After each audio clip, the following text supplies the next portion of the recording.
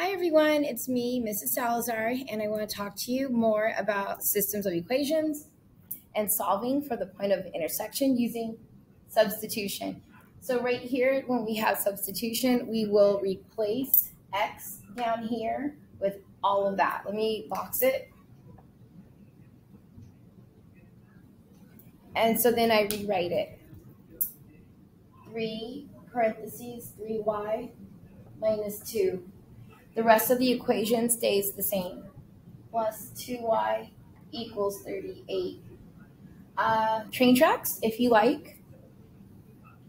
3 multiplies inside. 9y minus 6 plus 2y equals 38. Combine like terms here and here. 11y minus 6 equals 38. Add 6. 11y equals 44. Divide by 11, y equals 4. So that's the first step.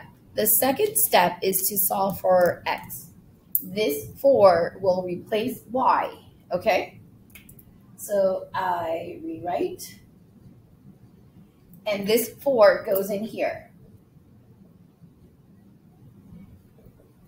And I'm just going to do like I do in class. The 4 took the y's place. So we have x equals 12 minus 2.